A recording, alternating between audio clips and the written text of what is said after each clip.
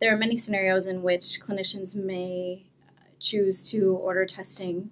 for hereditary colon cancer, specifically using a panel such as this. We highly recommend that genetic counselors are involved, either in the initial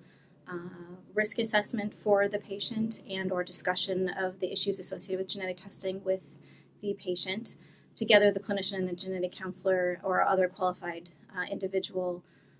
can help to pick out the patients who would most likely benefit from panel testing, such as this, in which we can offer a cost-effective method for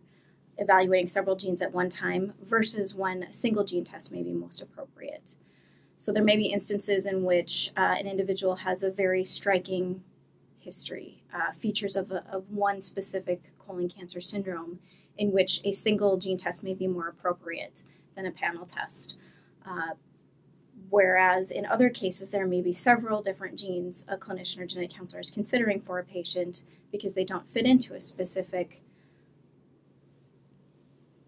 pattern or spectrum of tumors or features